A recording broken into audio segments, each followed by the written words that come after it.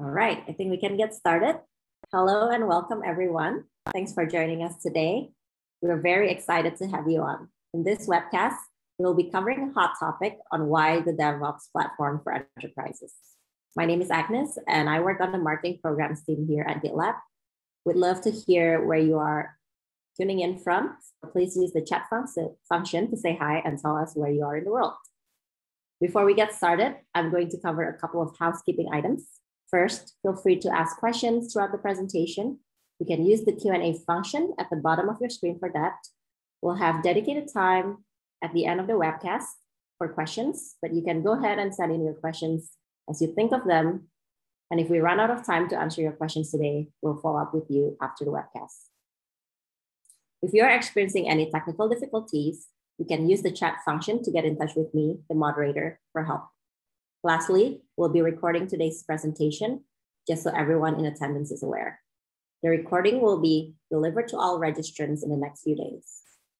Our presenters today are Francis Potter, our GitLab's Competitive Intelligence Specialist, and Soumya Pidapaya, GitLab Senior Product Marketing Manager. We're going to launch a couple of polls at the beginning of the webcast so we'll learn more about you. That way our presenters can tailor the presentation accordingly. With that, I'm going to launch the poll.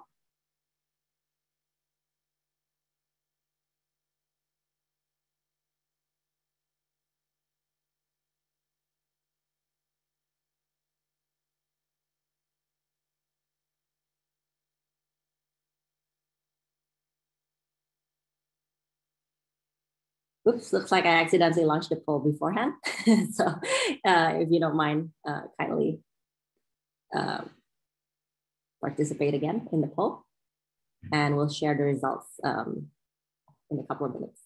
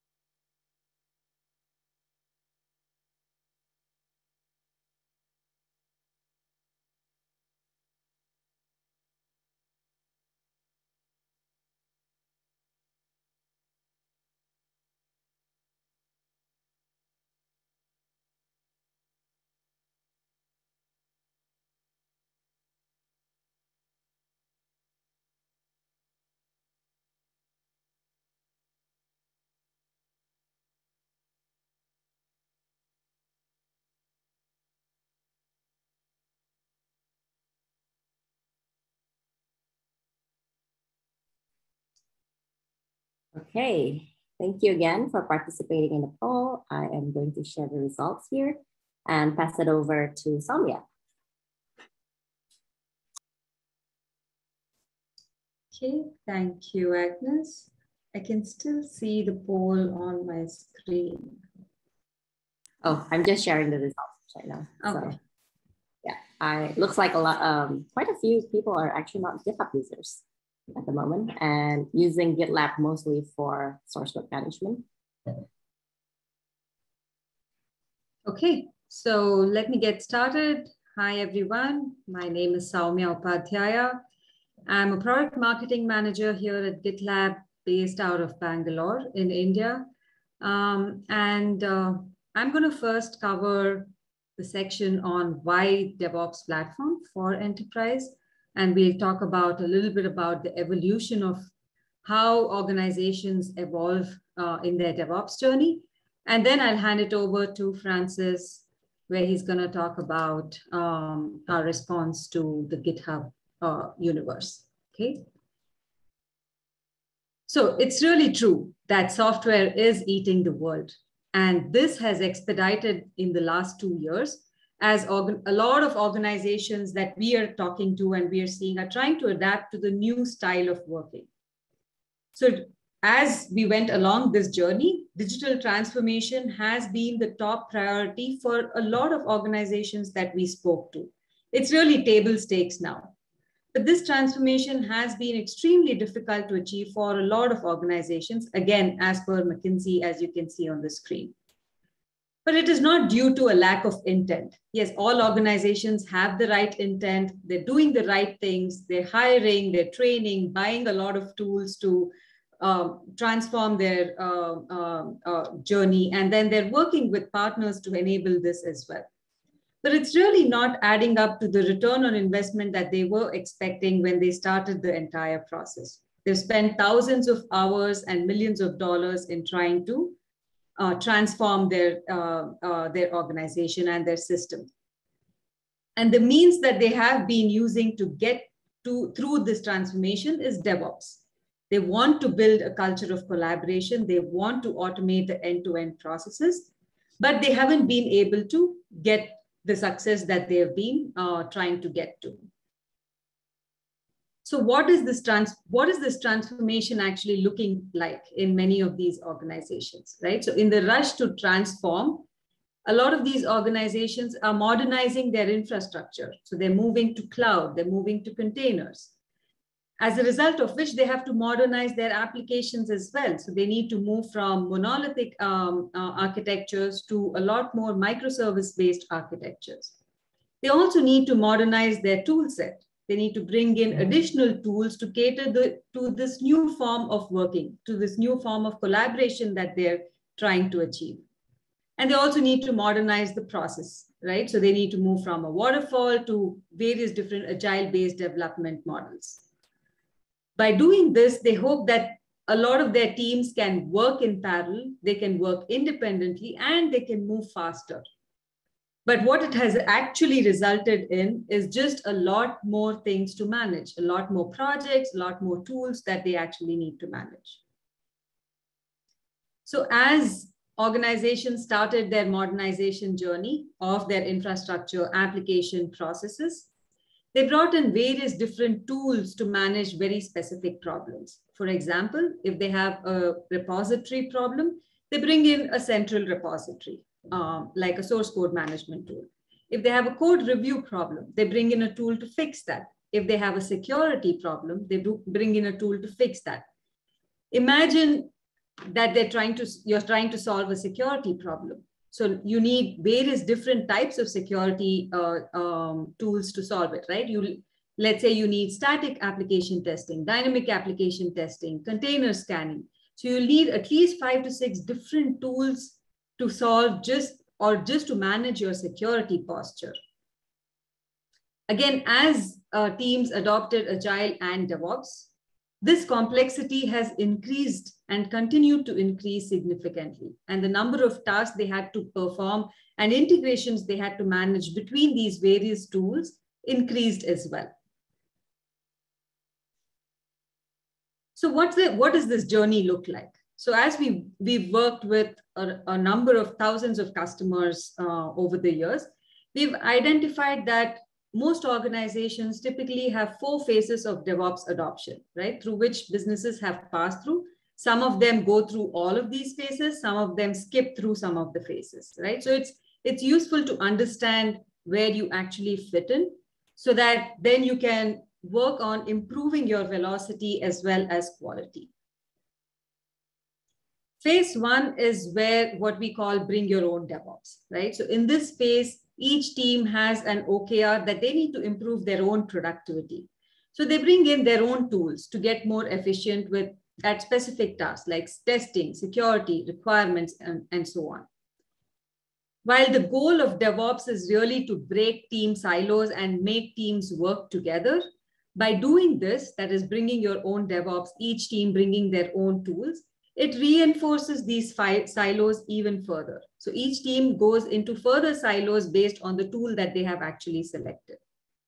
So what really happens in this phase is, although the goal is that you want to go the DevOps route, you want to increase collaboration, it has resulted in redundant purchases. Various different groups within an organization might be purchasing the same or similar tools for the same use case.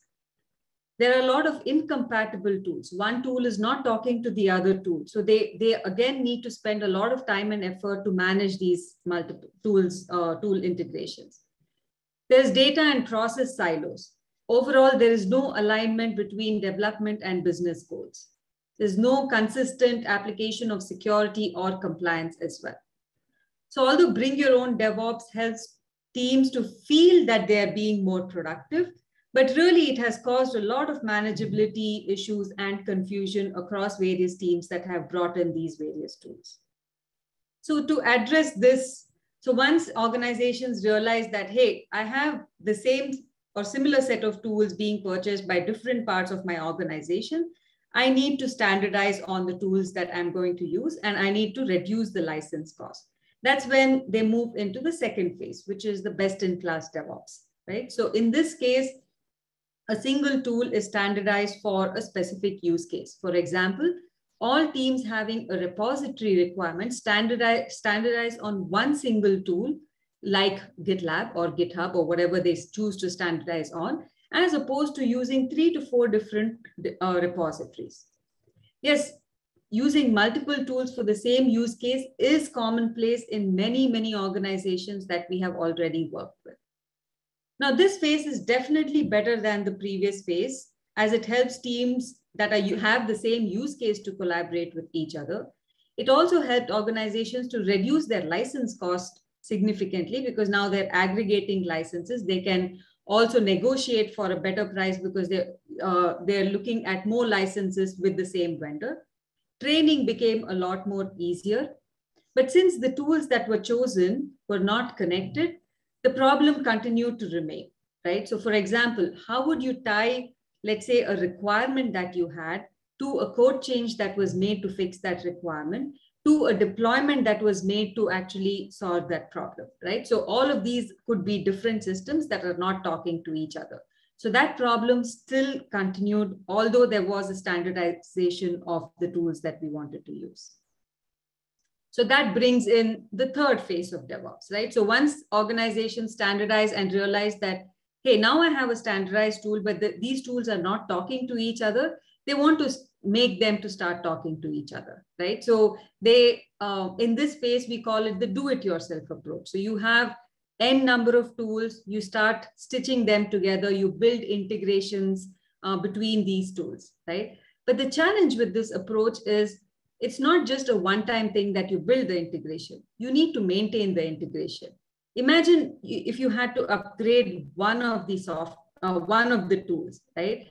The integration that that particular tool has with all of the other tools needs to be fixed as well. Now, this DIY DevOps, while it works to some extent, is very expensive, as many organizations that have arrived at this phase are now realizing. So this phase as well did not solve the problem that the transformation was expected to solve. That is faster deployments, easier manageability, better collaboration, and lower cost. And that brings us to the last phase of DevOps, that is the DevOps platform. Let's talk a little bit about the Gartner Value Stream Delivery Platform report. So in this report, Gartner identified the challenge that organizations are facing, especially with the first 3 phases that we already spoke about. They said that organizations are finding it extremely difficult to scale because of 3 key problems, right? So 1, multiple point solutions. That's what we spoke about in the first 3 phases. Second is, as a result of multiple point solutions, the teams are having difficulty in reducing the time to market. And thirdly, they're not able to collaborate and not able to set up secure access as they transition into remote working styles.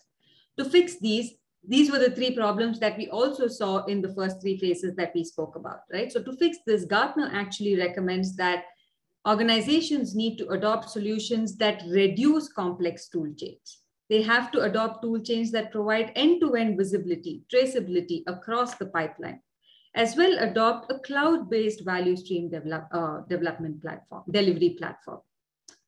So many organizations are actually adopting this phase 4 or are moving towards this phase 4 as well, which is the DevOps platform. The benefit of such a platform is that it is pre-integrated with all phases of the DevOps lifecycle. It fundamentally changes the way organizations are approaching DevOps, right? So it replaces the overhead, confusion, integration challenges that we saw in the first 3 phases, And then it provides visibility and control through all parts of the DevOps lifecycle. While the four phases of DevOps is how we have seen GitLab customers evolve across thousands of customers that we have worked with, industry experts like Gartner also agree, right? So they recognize the arrival of the DevOps platform era. So they actually in 2020 in the report said that the platform approach was in its early stages. Only 10% of organizations that they have interviewed actually were using that. And they predicted that 2 years from then, nearly half the companies are going to take this route and move towards a DevOps platform approach for better productivity and better security of the platform. And this not only helps them to align on the goals that they have for their transformation, but also it helps them to achieve a competitive edge. And this is precisely what GitLab has been doing for many years, even before the whole term DevOps platform came about, right? So GitLab is the only first and only true DevOps platform. It's a single application. It has a single user interface. It has a single data store. It has a single permission model, and it has security embedded within the DevOps lifecycle. This combination allows you to do things that you couldn't do with the previous three phases that we spoke about, right? And that is the power of actually using a DevOps platform, because now you're able to do project planning, development, security, release management across all of the personas in your organization, right? Whether it's a developer, whether it's a security personnel, whether it's a testing personnel, whether it is a release engineer, all of these teams can actually work together on a single platform to achieve the single goal that you have as an organization. But don't just hear it from us, right? So the largest and most innovative organizations in the world have already shifted to a DevOps platform approach, and they're already using it to activate their transformation investments. And what is the benefit that they're actually seeing? So in 2020, we had Forrester actually conducted the research to understand the total economic impact of using GitLab. So they interviewed a bunch of customers, and they saw that customers were seeing 400+% ROI in 3 years of deploying GitLab. So this is significant savings, both in terms of cost, as well as in terms of the ability to operate a lot more efficiently. So customers saw a number of benefits, right? So they saw a reduction in cycle time. So which means that their developers and other team members are able to be more productive, and they're able to increase the number of releases. They saw a 12x increase in the number of releases. They also saw an 80% reduction in the number of defects. And that is because we are able to do all of the tests, including security tests, as a part of the pipeline itself. And in addition to all of these benefits, they were able to retire 4 or more tools every single year. So again, developers don't need to spend time and effort in maintaining these expensive integrations that we spoke about in phases 1, 2, and 3. So where do you start, right? So GitLab will meet you where you are. You can still use your existing toolset and integrate with GitLab for the rest. For example, if you're already a heavy Jira user, then you can continue to use Jira for your project planning, and then use GitLab for the rest of the DevOps lifecycle, including SCM, CI/CD, security, and so on. Similarly, if you're an existing GitHub user, you can still use that and then continue to use GitLab for the rest of your DevOps lifecycle and so on. So we have out-of-the-box integrations with some of the tools that are mentioned over here. And then we have APIs available that help you to integrate with other tools that you might be using in your organization. And to help you realize the full value of your investment, we have a very strong partner ecosystem, work with many partners, including a lot of local SIs and global SIs like Accenture. We also have partnerships with a lot of cloud providers like AWS and GCP, which helps you to, if you want to go that route, it can help you to exhaust the budget that you have allocated towards those providers to purchase GitLab as well. So that was a quick overview of the DevOps platform. And with that, I will hand it over to Francis, who will walk us through our response to the announcements made at GitHub Universe. Over to you, Francis. Terrific. Thank you so much, Samya, for that excellent summary. So I'm Francis Potter. I head up competitive intelligence at GitLab. So I think about all of our competitors.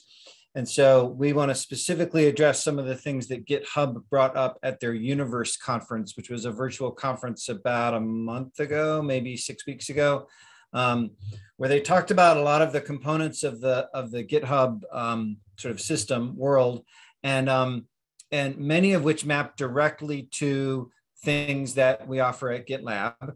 And so I want to make sure that you're aware of all of those.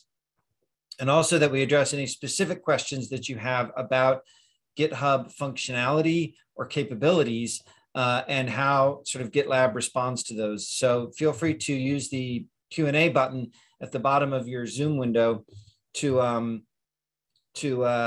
ask those questions. So one of the main things that GitHub talked about at Universe is code spaces. So code spaces is a virtual development environment hosted in Azure, of course. It's basically a virtual machine running Visual Studio Code and a shell where you can not only edit your code, but also compile and run it within that code spaces environment. So the idea is that a developer working on a project doesn't have to install all of the compilers and interpreters and code libraries and everything for a specific project. They can just spin up a code space and work on a project there. And GitHub themselves are actually using code spaces to develop GitHub. So not all of the developers, but a lot of the developers are using it. GitLab has an equivalent. We've partnered with Gitpod, which offers a very similar kind of functionality to embed VS Code in a virtual machine that you can actually spin up through Gitpod. So while GitHub is making a big deal out of code spaces, you can actually get the same functionality from GitLab, and we're very proud and excited about that. The next thing they talked a lot about is what they call the new issues, which is a little confusing because GitHub has had issues for a long time. But what this really is a new project view, what they call a project view, which is basically a collection of issues and merge requests from across a set of repos. So not just within one repo that can be managed together. And they have some pretty cool things there. There's like, this view here on the left is the table view, which is pretty cool. It allows you to like really quickly and easily add new issues and stuff. And also they have custom fields, which is great. But otherwise, it's pretty much the same as what GitLab has had for a long time in our project and portfolio management feature set. In fact, we have things like the roadmap view, which is on the right here, which is a lot more kind of tuned to the needs of project managers and allowing large scale teams to really collaborate across a project, and with epics and epic hierarchies. And so even though there are some neat little kind of whiz bang features that GitHub has added ahead of us, we think that our project management functionality is still far superior to theirs at this point. But obviously, we're going to need to keep working on that. And this is from Gartner's Magic Quadrant from earlier this year, showing GitLab in the leader sector of enterprise agile planning tools. So don't just take it from us. The experts are saying the same thing, that we're really among the leaders there. Then there was a lot of talk at Universe about GitHub Actions. GitHub Actions, of course, is GitHub's answer to GitLab CI/CD.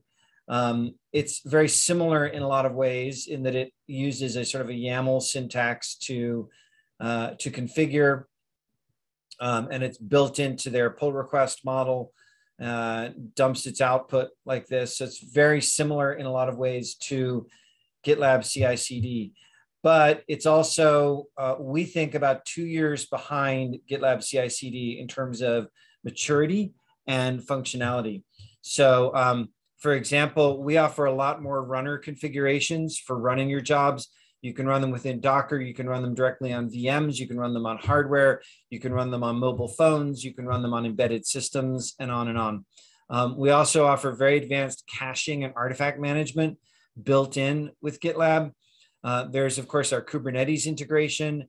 It's a multi-cloud system out of the box with sort of native integrations with Amazon and Google Cloud. There are review apps out of the box. There's integrated release management, integrated security scanning. Of course, our application security testing is among the best in the industry. And of course, everything that we do is open source. So we have that ability for people from around the world to contribute to the code base. We also have auto DevOps. So GitHub likes to talk about how they have 10,000 actions in their marketplace, which is neat. It's a pretty neat system to sort of basically have other people build your components of your actions. The problem is you don't know what you're getting. You don't know how secure it is. You don't know how good the quality is. They could, the different actions could be inconsistent in terms of how they're implemented from one marketplace entry to another. What we offer is a set of standardized CI/CD components. We call it auto DevOps, but it's really a whole set of different components that you can use to run things like security scans, integration tests, deployments to Kubernetes, and on down the line. So we're kind of offering you our own marketplace, as it were, which is sort of certified by GitLab and part of the product. So we think it's kind of a superior model in a lot of ways. One of the things that GitHub Actions does really well that I'm a little bit jealous of is it can be triggered on all kinds of activity within GitHub, like creation of a new issue. And it can also perform all kinds of activity within GitHub, like creating an issue or creating a project. And so there are some pretty cool workflows that you can kind of put together with Actions. But we've also heard that GitHub sales reps are basically saying to enterprise customers, don't rely on Actions. It's not ready for your scale. It's going to be about 2 years before it's sort of up to par with your more sophisticated CI/CD systems. So as you probably also know, GitLab offers a wealth of application security testing tools. GitHub loves to talk about their security, but it's not nearly as mature as what we offer. We have our SAST and secret detection and dependency scanning, which are sort of equivalent to GitHub features. But then we have our code quality, our DAST and review apps, our fuzz testing, our API testing, our license compliance, and a complete vulnerability management suite across a repo that allows you to, allows not only the developers, but also infosec teams to be able to track and manage the vulnerabilities that have been found in projects at a project level or at a higher level, at a portfolio level. So really, for enterprises especially, GitLab's application security testing is really second to none. Once again, we've been sort of recognized for that by Gartner as a challenger in application security testing. GitLab has a fundamental difference from almost all of our competitors, and certainly from GitHub, which is that it's an open source core. And this is really important because although it sounds like sort of a theoretical thing, in reality, it makes a big difference in terms of your long-term relationship with GitLab and your long-term usage of the product. So we are leveraging DevOps best practices of over 100,000 organizations around the world.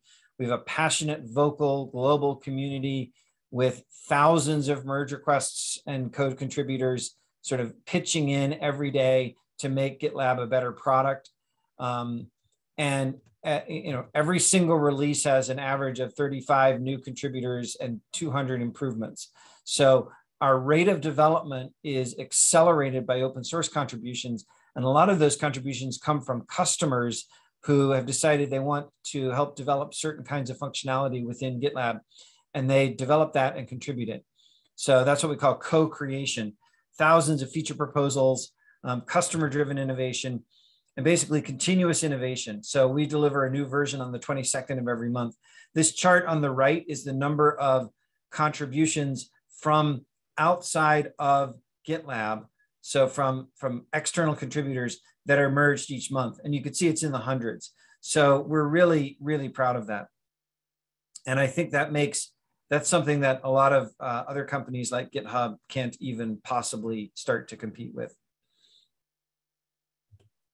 And oh, right. It's also built on powerful open source technologies like Kubernetes and Prometheus. We offer direct integration with Kubernetes. We have a new agent for Kubernetes.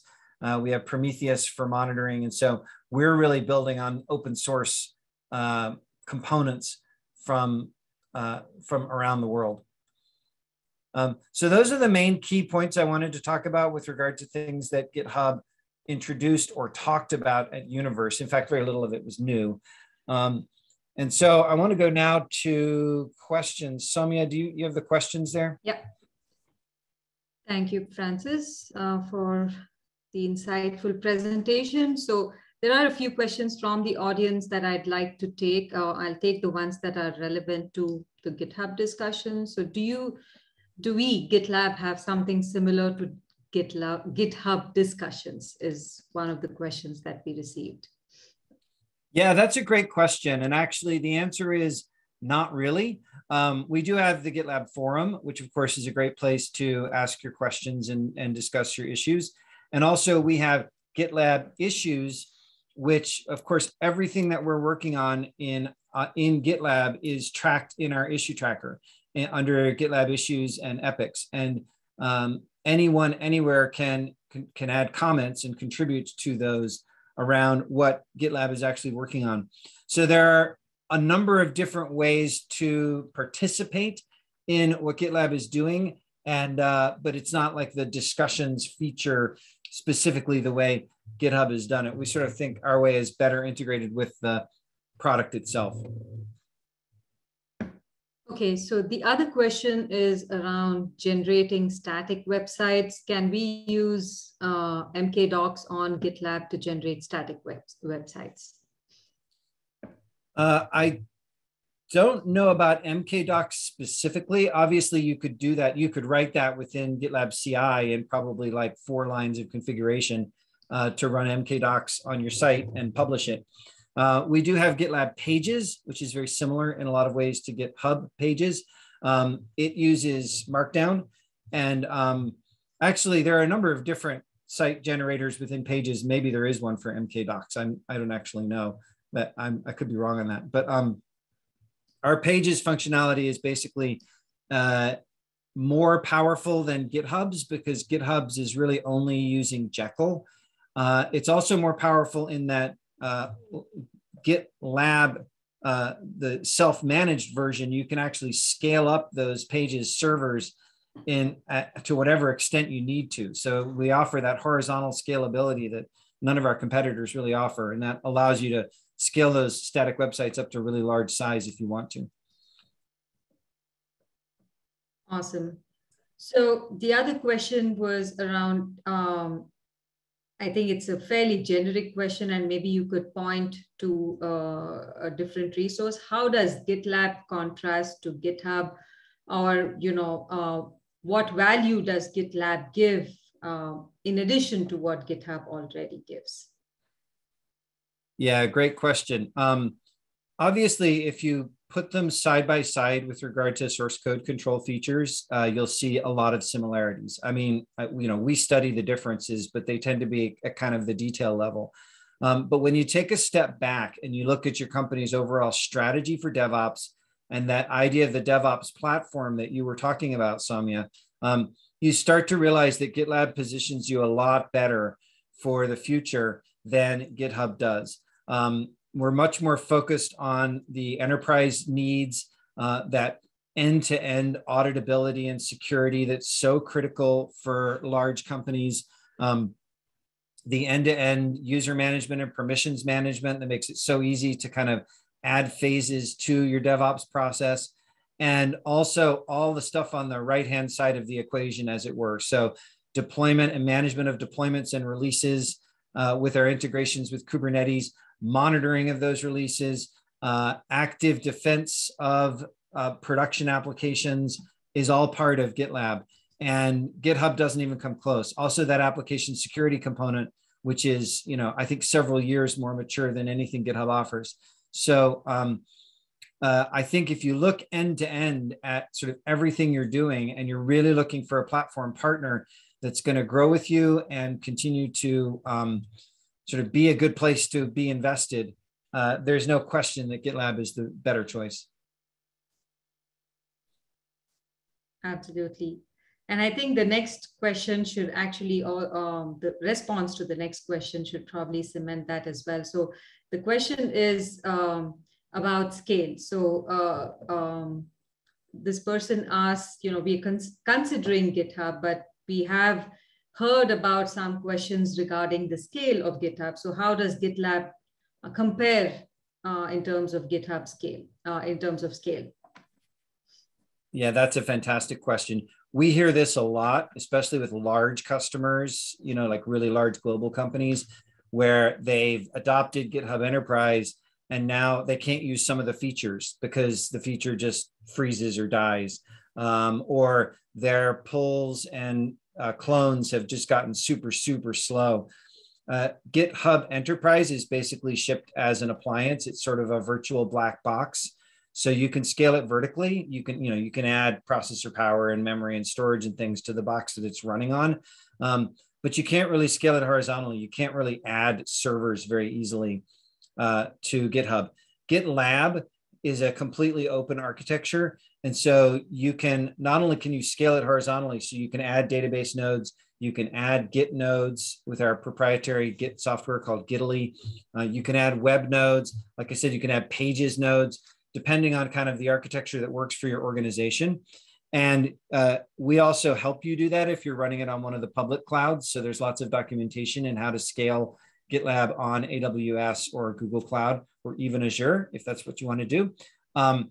And also because of that, that open sourceness and the kind of ongoing rapid development of GitLab, you know that you're always going to get the high performance sort of improvements on an ongoing basis. If you find a performance problem, you could tell us about it, and in an open way, we'll work with you to solve it quickly.